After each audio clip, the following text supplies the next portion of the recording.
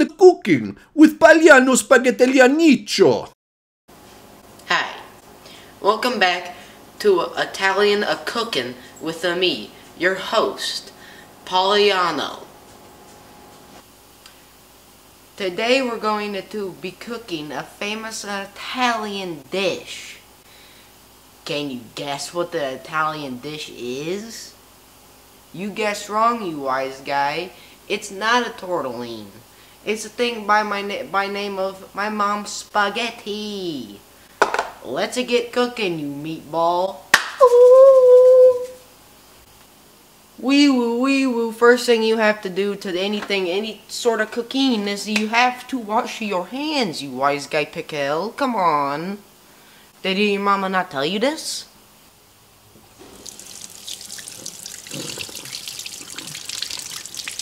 All done.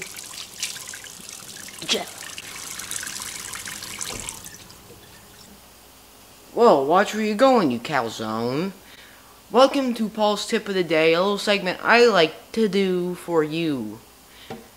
Listen closely, fellas. Women love a good cook, such as myself, Pagliano. And let me tell you something. The only thing they love more than a cook, get a little closer, is a good mustache. Like this. That one's for you, Mom. Love you. Hey, welcome back to we're gonna cook spaghetti now.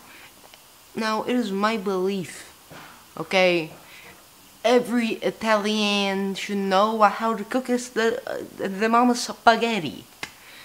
Okay? Well, this where this comes in handy. I didn't need to cook any because my mom already made it for me. Okay, let's get this baby up and running. Okay. For this next step, all you need is your spaghetti, which we went over, and a little thing called a microwave. Okay, it's gonna cook it for us. So, you open it up. You put your spaghetti in. You close that son of a gun, and Mom usually does this for me, but I guess, how about, 3 minutes? And another 3.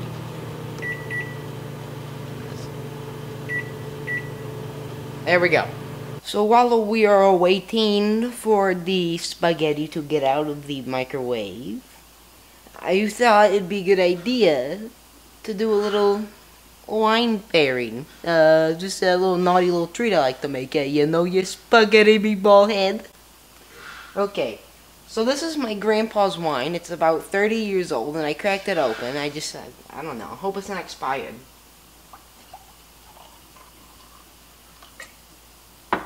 You pour that son of a gun in there. And I don't know why did you do this thing.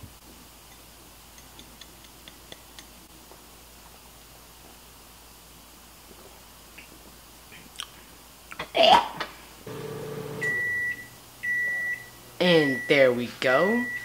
The spaghetti's done. It's time to take it out of the microwave oven. And oh my god, that is blazing hot. Oh, hey you meatballs.